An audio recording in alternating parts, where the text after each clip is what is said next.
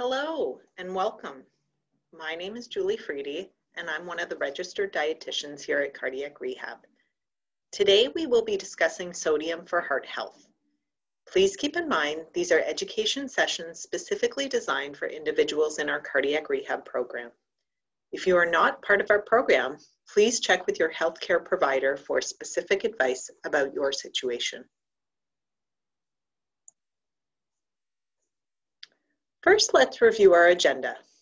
We will be discussing why we care about sodium, how much we currently consume versus how much we actually need, and finally, ways to apply the information you learned today.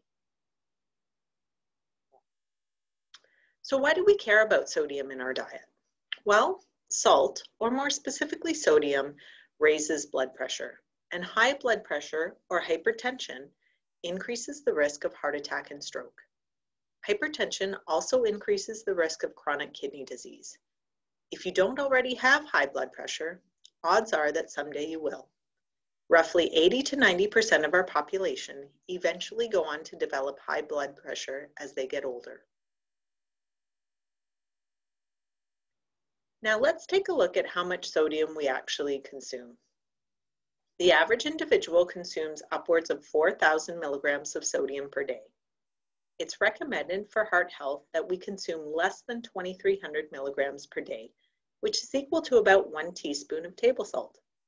Now, 2,300 milligrams is the maximum that we would want you to consume. Most individuals are able to survive on much less, typically 500 to 1,000 milligrams per day. Using that target, most individuals are consuming 4 to 8 times the amount of sodium that they need per day. So where is all this sodium coming from? Probably one of the most common comments I receive from clients is that they feel they're not consuming much sodium because they never use the salt shaker. Now, if you take a look at the slide on the screen, you will notice the smallest portion of sodium that we are consuming is coming from the salt shaker. A total of 11% added during cooking and at the table. The majority of sodium that we consume is coming from processed foods and restaurant meals at about 77%. So removing the salt shaker from your home is a great place to start to help to reduce your sodium intake, but the largest impact will be had by addressing those processed foods and restaurant meals.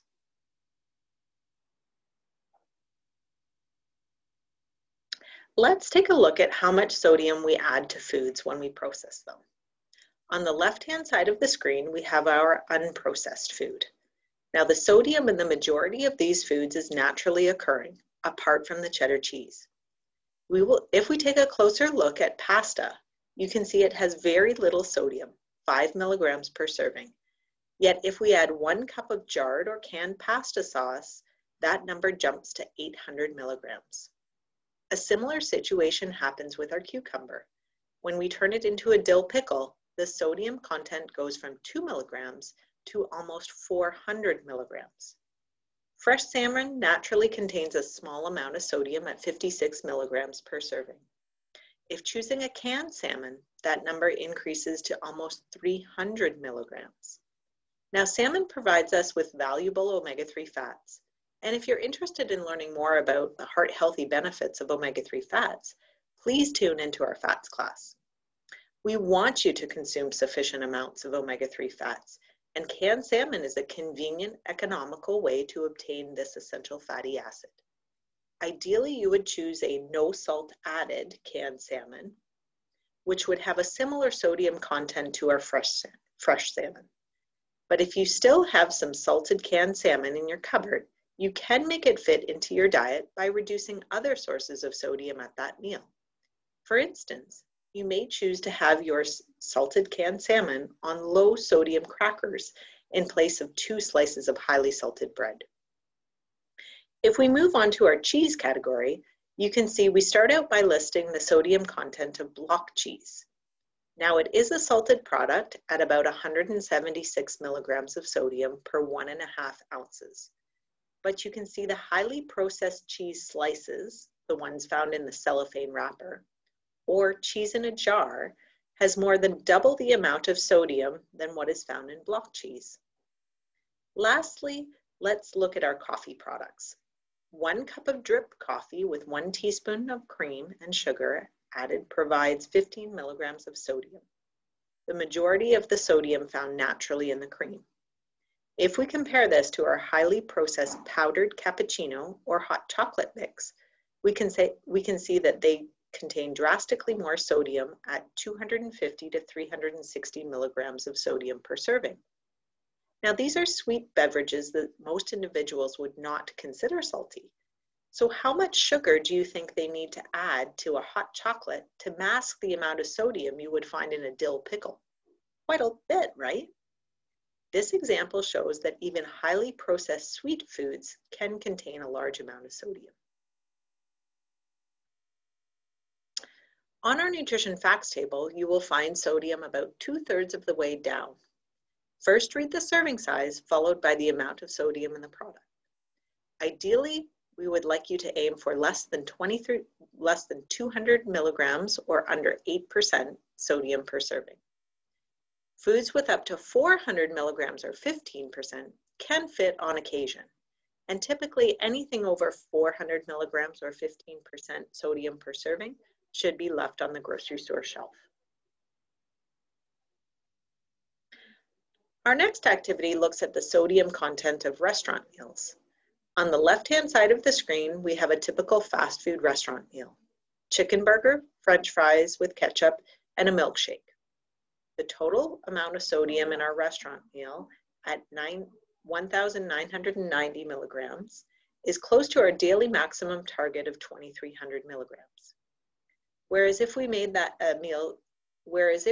a similar meal at home of grilled chicken, baked potato with sour cream, tomato slices, and steamed broccoli, along with a glass of milk, our sodium content decreases to 261 milligrams. All the sodium found in the home-cooked meal is naturally occurring in the food, versus the majority of sodium found in the restaurant meal is added. So does this mean you can never eat out at a restaurant? No. But choosing more fresh, whole foods from the menu can help to reduce sodium, along with minimizing your sodium intake earlier in the day to allow for a small splurge on special occasions when eating out. You may notice some claims on the front of products in relation to sodium. Sodium-free indicates the product has less than 5 milligrams of sodium per serving. No salt added means there has been no additional salt or sodium added during processing. You will often find these claims on canned goods such as canned fish or canned vegetables.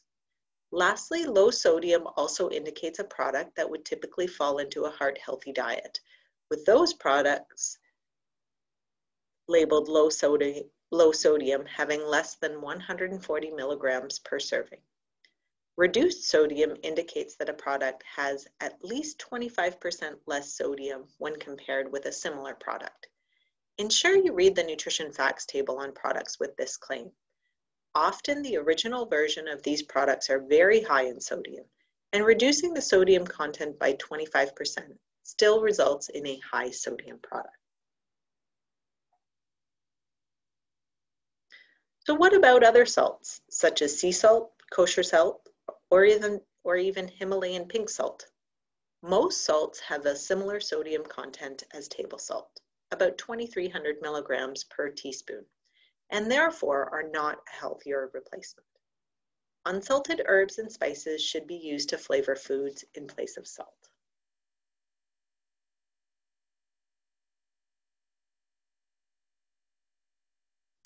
That brings us to the end of our presentation on sodium. A few tips to take with you today: snack on whole foods that are naturally lower in sodium, such as fruits, vegetables, plain yogurt, or nuts and seeds. Try flavoring your foods with real seasonings, such as onion, garlic, celery, and fresh herbs. The fresh variety tends to be more flavorful than the dried variety. And be sure to purchase non-seasoned meat, poultry, fish, and tofu products, as they can have added salt to plump up the weight if labeled as seasoned.